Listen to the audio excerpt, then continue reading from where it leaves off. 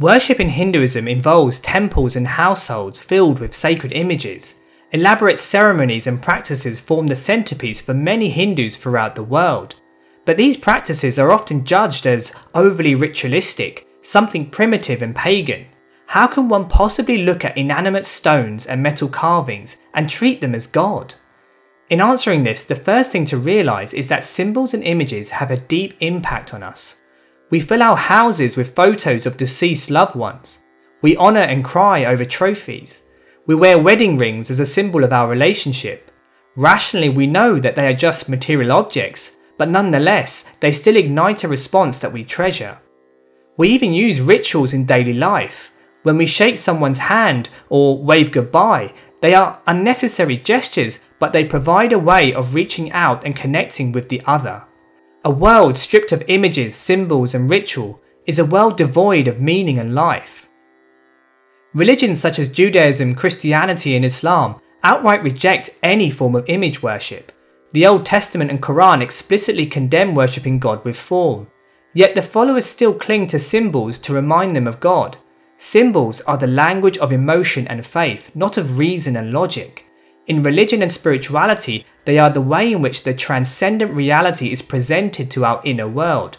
They bypass our superficial logic and tap into our deeper nature. We must remember Hinduism is ultimately not just philosophical, but experiential. Practices are geared towards achieving the direct perception of the divine. The key point to understand is that the goal of a Hindu is not to survive God by following commandments to attain heaven and avoid hell. It is to intimately know Him. Cultures which maintain that the goal of life is only about salvation through a belief system will not place emphasis on rituals and images, since doctrines are more important than experience. But those traditions which seek to know God firsthand are often flooded with imagery. They will venerate deities, saints, relics, and even people. In Hinduism, anything which points to that transcendent divinity is used and cherished. The founding scriptures of Sanatana Dharma do not restrict the use of images, but in fact support and explain it. The Upanishads declare Sarvam Kalavidam Brahma, all this creation is God Himself. When Hindus declare that God is infinite, they literally mean it. He pervades the universe and is within everything living and non-living. The goal of life, as the masters have declared, is to perceive this truth firsthand. It is to transcend the mind and see the glory of the divine in absolutely everything, in ourselves and in all creation. This state is known as Samadarshana, or equal vision, where there is no distinction of people and things and only the pure perception of God Himself. But so long as one has a mind conditioned by this material world, such a state is beyond our reach. So how can one access this elevated realm of seeing God everywhere? The masters have understood that before one can see God everywhere, we have to see God somewhere. This is the role of Murthi worship. The Murti, or temple image, is the place where one can focus the mind and actually meet God, not just be reminded of Him, but actually see Him. Paintings, statues and ornaments can be useful decorative features which can prompt us to contemplate on the divine. But the Murti is not just a statue that reminds us of God, it is God. A Hindu can make this statement not only because everything is divine, but also because of a ceremony called Prana Pratishta. Through a series of ritual steps, prayer and mantra, ancient rishis have laid down the process of how to invite the presence of divinity to reside in the image in a concentrated, focused way. As soon as this is done, the inanimate stone or metal statue is transformed into the deity itself. It is suffused with the energy and potency of divinity. Theologically, this ritual is explained again in the Upanishads, where it is said, "That is full, this is also full. From that fullness comes this fullness. After taking fullness from fullness, the fullness indeed remains."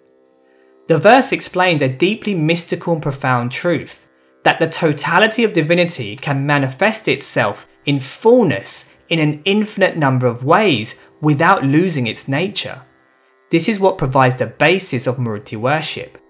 This is why stones, plants, rivers can all be seen as divine and worthy of worship. Hindus understand that through the science of ritual and faith, that unknowable, unlimited God can be invited to rest and reside in the form of the Murthi.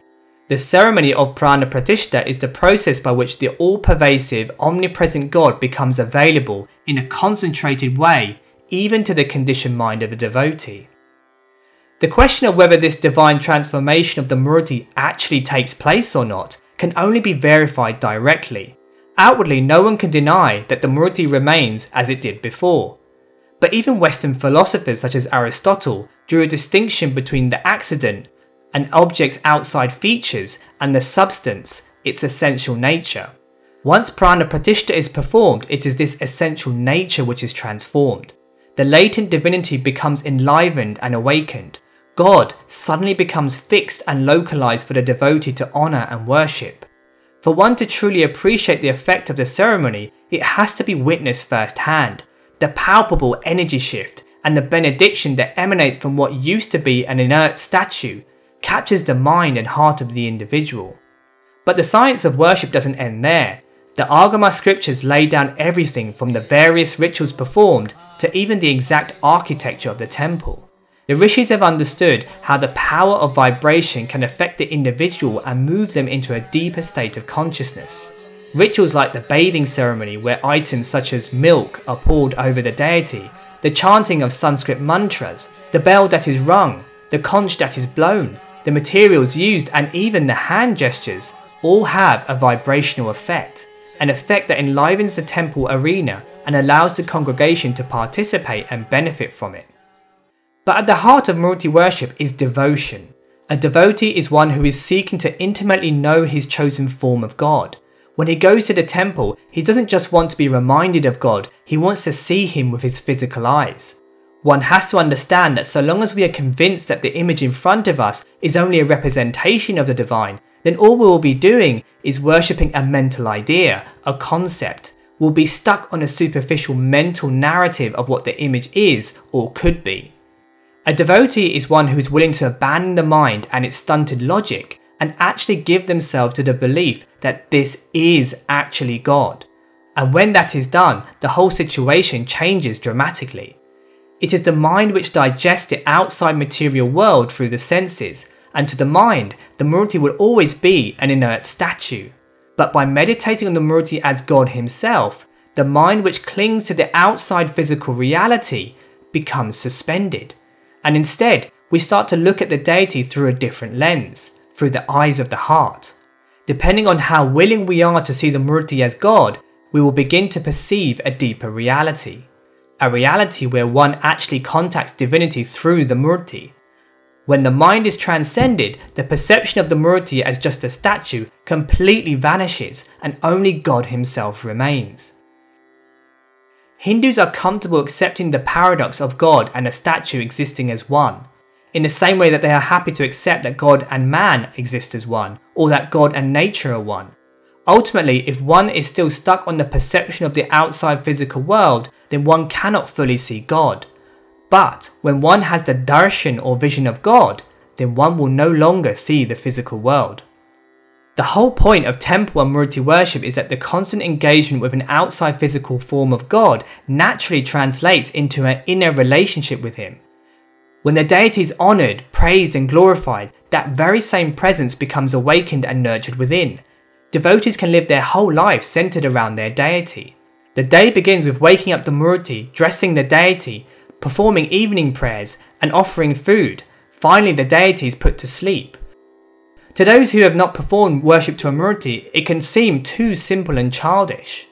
But as mentioned, if one gives oneself to the process and genuinely sees that they are serving God, everything that happens on the outside begins to happen on the inside. The glorification of the external deity glorifies that same divinity within. God no longer becomes a vague being in some distant heaven. He becomes the presence by which we do everything. He becomes life itself. The Murthi is a portal, a doorway to the direct experience of God. The rishis have understood that paradoxically, one can use the physical to go beyond the physical. One can use the limited to enter the unlimited.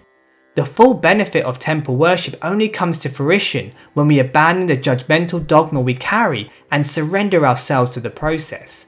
To see and serve God who resides in everyone can be difficult. People are fallible, and to perceive their eternal divine nature is challenging to the mind. By worshipping the Murthi, slowly we realise what the presence of God actually is, and once we have recognised that, we become graced with the drishti, the divine vision. As this grows in depth and intensity, that same drishti allows us to see God in every living and non-living thing. But it would be a mistake to maintain that worship is simply a means to an end. The devotional masters who possessed the highest states of realisation never abandoned deity worship. They carried on performing rituals and saw to it that even more temples were established.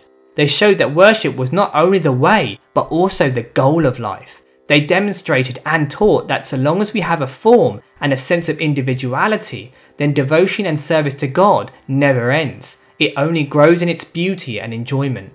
There are many who propose that we don't need temples, that spirituality is about going within, not about external superstitious ceremonies. But this is a huge mistake. God is not just about quiet introvert contemplation. He is about celebration and love for life. The temple is a forum for communities and like-minded individuals to gather together and centre their life on spirituality. Philosophy can feed the mind and give the illusion of spiritual progress, but a spiritual path devoid of grace is like a car without an engine. However great it looks, it cannot go anywhere. Murthi worship plays a critical role in anchoring this grace. It is this grace that breaks down illusion and allows us to progress spiritually. It shifts the temporary physical world to the background and brings a transcendent God underpinning all creation towards us. The Murthi is the place where one can serve God, where one can praise Him, where one can see Him, and above all, where one can be seen by Him. Many thanks for listening.